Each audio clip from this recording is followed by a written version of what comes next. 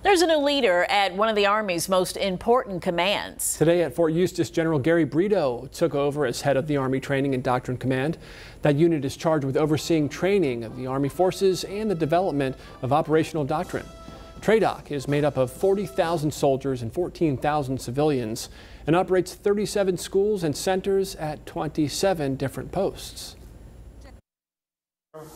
And victory starts here.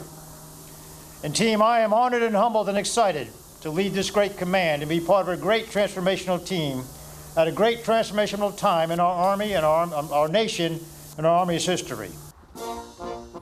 General Brito is taking over for General Paul Funk, who had been in command of TRADOC since June of 2019.